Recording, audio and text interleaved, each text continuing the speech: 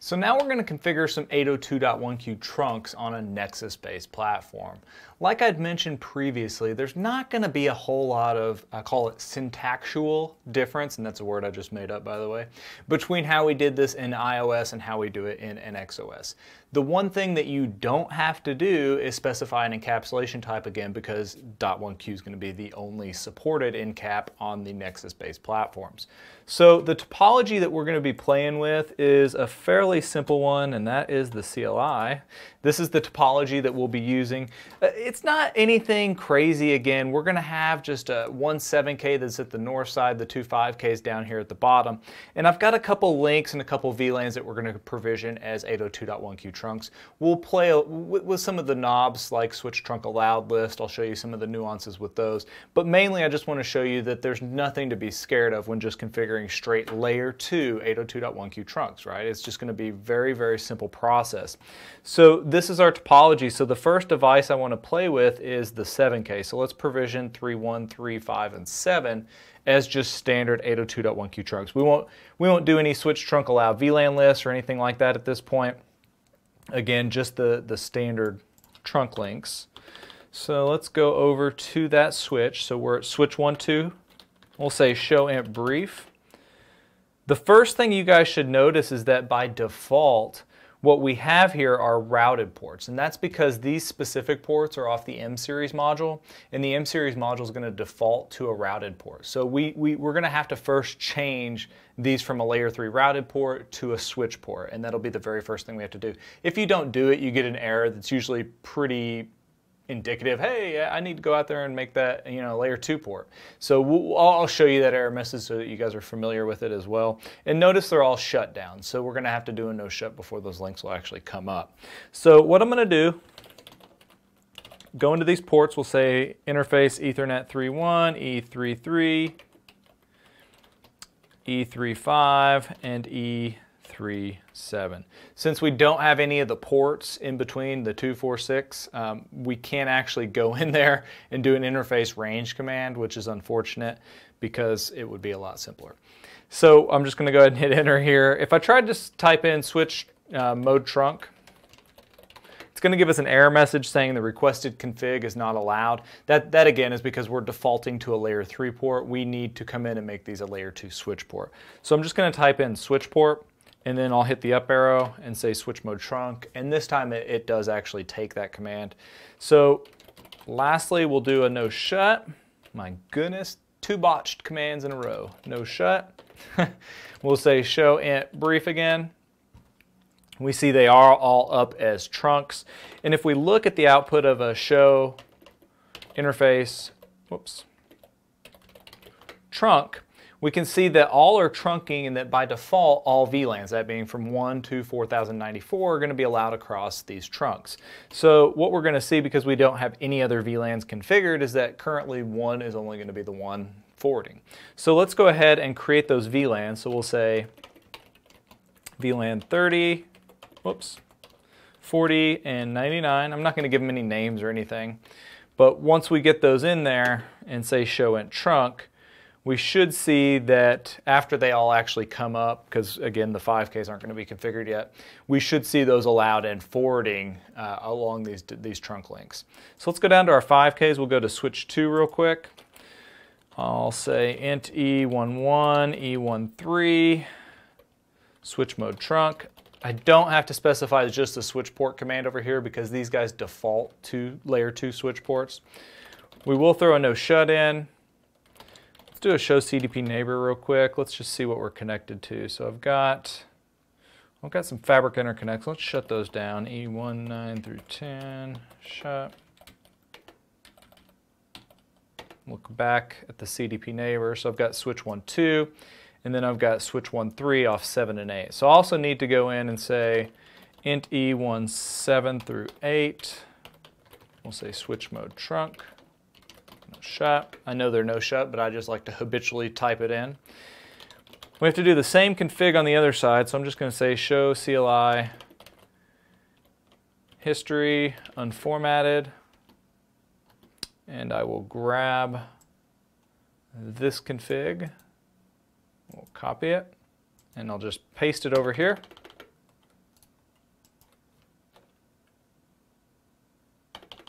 All right, so my ports now should all be provisioned. I should be able to say show int trunk, and we should see that 1, 3, 7, and 8 are all up and trunking. I've got a port channel in there. Let's delete that.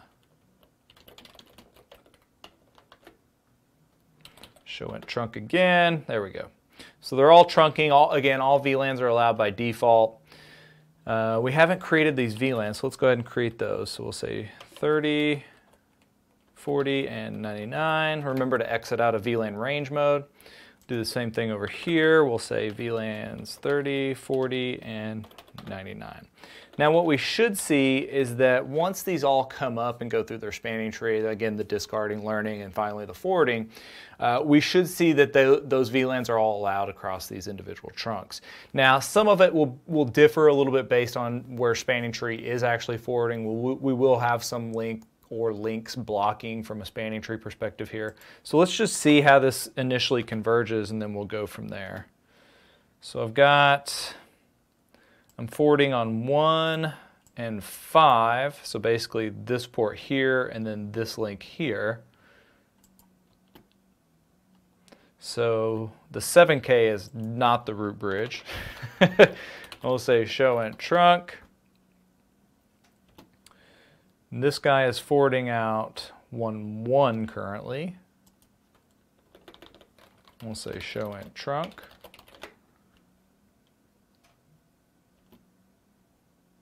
And this guy's forwarding out 1 and 3.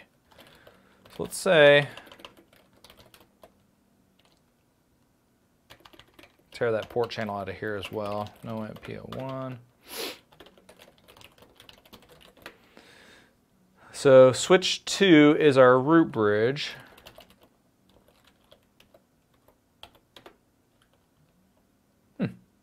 Got those ports down for some reason. Let's make sure 7 and 8 come up.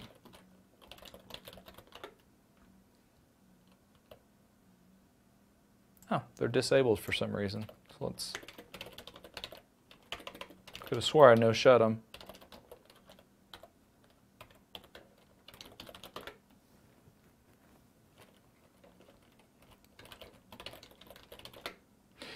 And we should see these guys come up.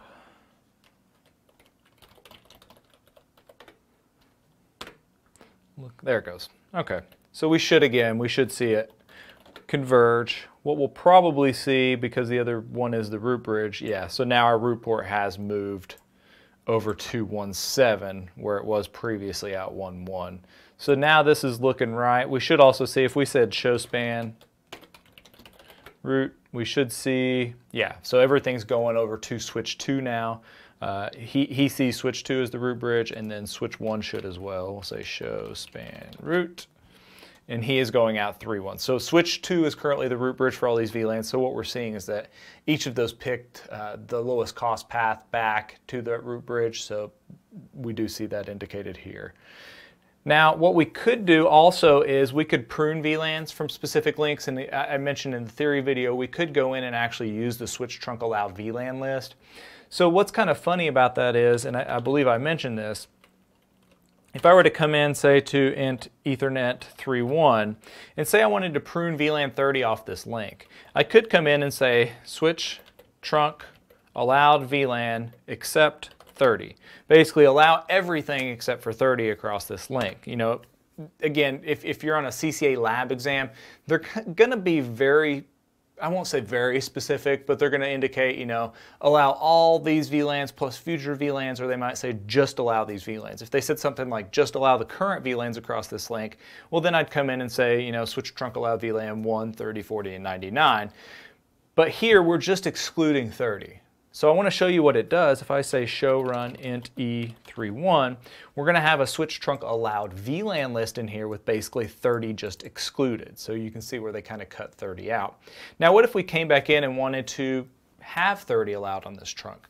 A lot of people make the mistake where they come in and say switch trunk allowed VLAN 30, and what they actually just did, if we look at the running config again, is they actually just overrode the current switch trunk allow VLAN list. So if we look now, notice it went from this to switch trunk allow VLAN 30. What I should have done is use the add keyword to put 30 back in there. So if I go back and run the accept command again, and now I come in and say switch trunk allowed VLAN add 30, what we should see here, if I look back at the running config, where'd it go? We should see now that it is allowing all VLANs across here. Okay, so if I came in here and said switch trunk allowed VLAN 30 and 40, and we looked at it, and then I come back and add 99, and we look at it, we're going to see that it appends 99 to the existing list. Now, like I mentioned, when NXOS was first released, if you ran the switch trunk allow VLAN command, it would say, are you sure you want to do this? Are you sure you don't mean to use the add keyword? This might overwrite your existing switch trunk allow VLAN list. And I thought that was awesome, but after a couple different upgrades, for some reason that has disappeared. So whatever macro in the background was running to display that message is now gone. So now again, we're back to the position where we have to remember to use the add keyword so that we don't overwrite the existing switch trunk allow VLAN list. Again, just a little nuance, but we should be used to that from running in iOS. So NXOS at this point isn't any different. Now, the other thing we could do is we could change the native VLAN. Notice if I say show int trunk, it lists the default native VLAN is going to be 1. I could come in to say 3.1. I could say int e31, which I think I'm already in. I could say switch trunk native VLAN is going to be 30. We're going to get a little error message here in just a second, or at least we should. If I say show int trunk, we see that the native VLAN has changed to 30. Well, sometimes you get a little error message saying incompatible local VLAN. Sometimes you don't. We're not getting it right now. But if we look at the other side, so which would be switch to port 1.1, oops. Not how that happened. Let's look in the log, see if we got a message that maybe we just didn't see.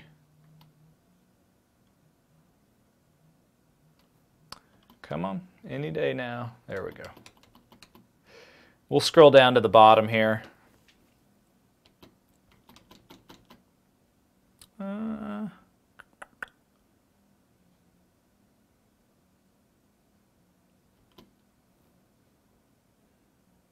Let's see.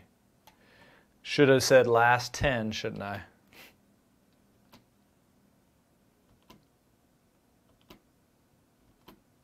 Almost there.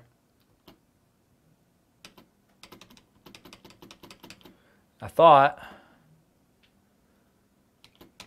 No fun scrolling.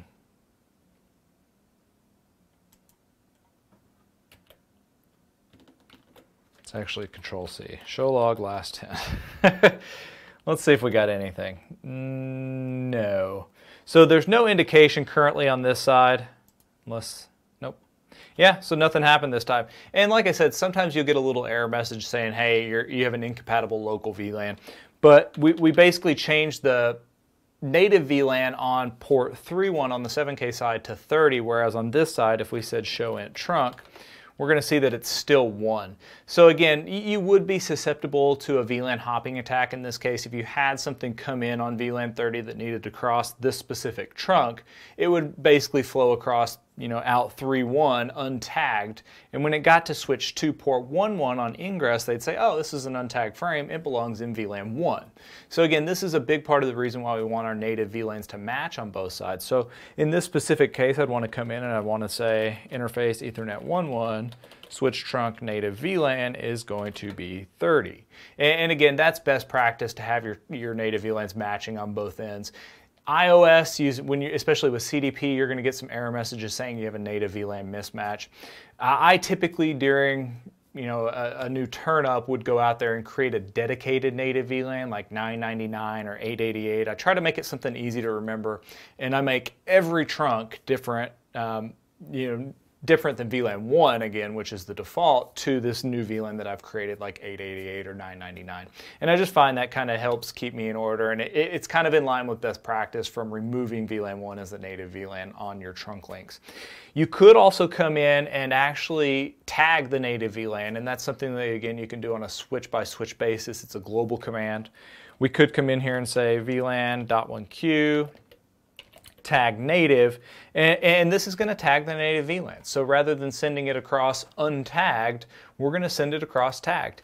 And I typically treat this like auto cost reference bandwidth for OSPF or IS to IS, you know, fabric path. If I start changing this, I change it everywhere in my topology. So if one switch is tagging the native VLAN, I try to just make all my switches tag the native VLAN. So I'd come into all these guys and I'd say VLAN DOT1Q tag native, and again, this is kind of a security thing. If you are thinking about all the different attack vectors and VLAN hopping is one of those attacks that you're kind of worried about, then tagging the native VLAN can kind of mitigate that risk, because now you're not susceptible to that basically double tagging or VLAN hopping attack that you might have been worried about. So we'll come over here and do the same thing. We'll say VLAN DOT1Q tag native. And now all three of these switches are tagging the native VLAN. Again, this is going to be done on every port. So this is a global command. Every port is now going to tag the native VLAN if it's trunking. This again is something that you want to watch out for, because I have seen it to where some ESXi hosts are relying on this untagged native VLAN for, say, their management traffic, because a lot of people won't go in and put a VLAN tag under the VM kernel port within ESXi or vSphere. So you want to kind of do your due diligence and check over your topology, see if anything is relying on the native VLAN, like specific hosts, which that's usually the case, and remediate those, have them actually start tagging, and then you can go back and start tagging the native VLAN on all your different trunk links. So again, just some different things that we can kind of play with regards to trunks, but for the most part, the similarities are there between iOS and NXOS. So if you've done trunks in iOS, it's no big game changer to come into NXOS and start provisioning trunks right off the bat.